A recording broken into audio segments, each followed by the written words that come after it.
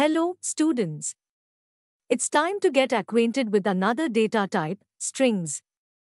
Let's open the last project and save it in the same place with a new name. For example, strings. Also, let's create a new logical branch with the same name.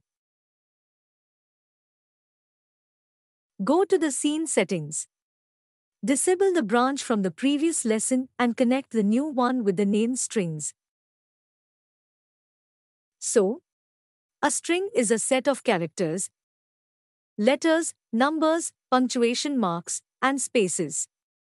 To create a string, you need a string block. Anything we enter in the string in field will be a string value. For example, let's get a keyboard block, switch it to the started mode, connect a print block to it, and output the string from the string block to the console.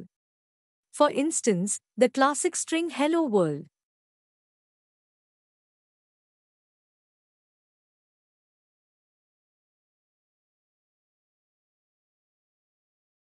Strings can be stored in variables, just like numbers. Let's get an onInit block. Create a setter. Leave the object field empty. Give the variable a name, myString, and assign it the string value Hello World using the string block. Now let's output the variable's value to the console using the getter.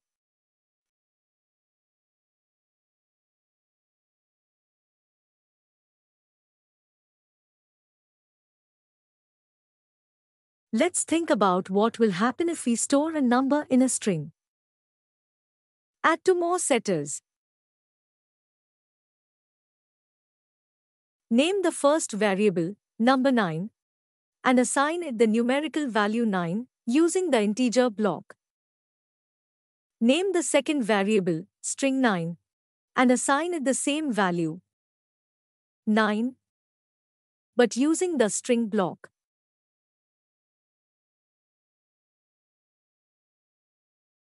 Now let's take two getters and output the sum of two numerical values from the number 9 variable to the console. We will see the number 18 in the console. Now let's try to add a numerical value to a string. In the console, you will see the string 99.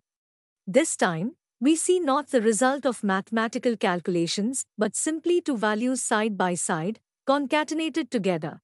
In reality, the math block does not work quite correctly with strings. For example, if we swap the channels, and the first addend is a string, then we will see an extra 0 in the console. Therefore, if we need to concatenate string values, we use the concatenate string block. With this block, you can combine any number of strings and get a single output in the desired format. For example, let's change the variable names to age and name and assign them new values 150 and Svetlana. Connect two getters with the new names to the concatenate string block and drag the result to the print block. The console will output the string Svetlana 150. In my opinion, the output lacks a comma and a space between these values.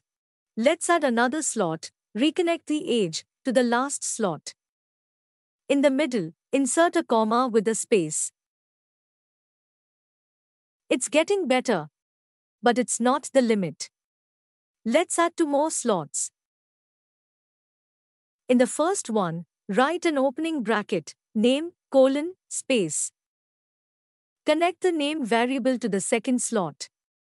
In the third slot, a comma, space, age, space. Connect the age variable to the fourth slot. In the fifth slot, a closing bracket. Now the data looks better. In addition to concatenating them, you can perform many different actions with strings. For example, you can take any string and find its length. The length of a string is the number of characters in it. For this, you can use the string length block. If we connect the name variable to this block, the console will output the number 8. The length output has a numerical format, so we can use the obtained values for any mathematical operations. For example, if we add a math block and multiply the obtained length of the string by 2, the console will show the number 16. Another trick we can do with strings is to get a selected character from the string or a substring. For this, we need the substring block. The first number specifies the index of the first returned character in the string, and the second number specifies the index of the character until which the substring will be taken. This element is not included in the substring. Indices start from 0.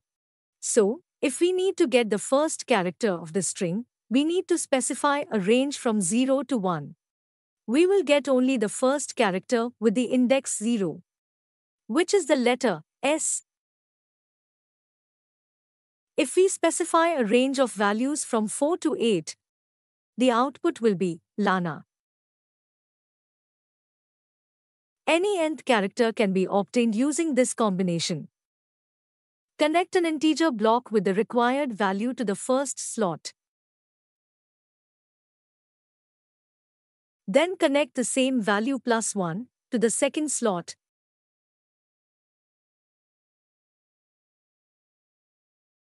And choose the desired index.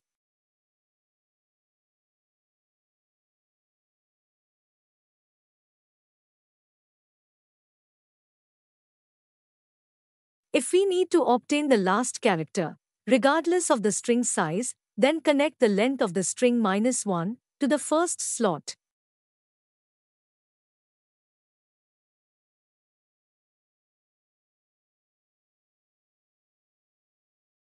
Connect the actual length of the string to the second slot.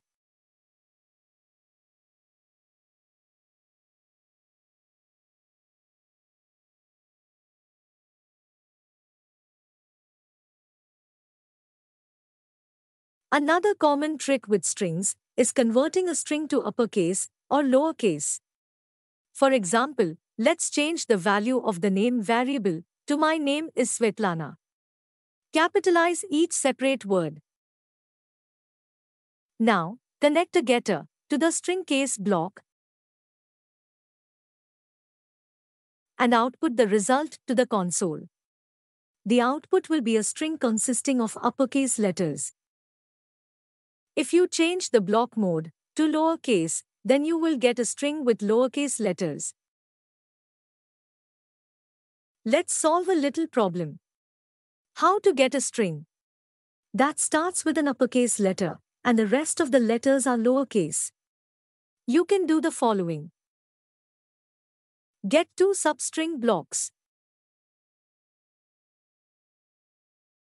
From the first block, obtain the first character of the string, which is the uppercase letter M. From the second block, get a substring of the string, from the second character to the last one. This means we need indices from 1 to 19. Why 19? Because spaces are also taken into account. In general, in the second slot, you can put any large number. If you don't want to count the number of characters, and it doesn't affect anything, you can enter the number 100 or 500 in the second slot. The result will be the same. Let's pass the obtained substring through the string case block in lowercase mode. Combine the results with the concatenate string block and output to the console.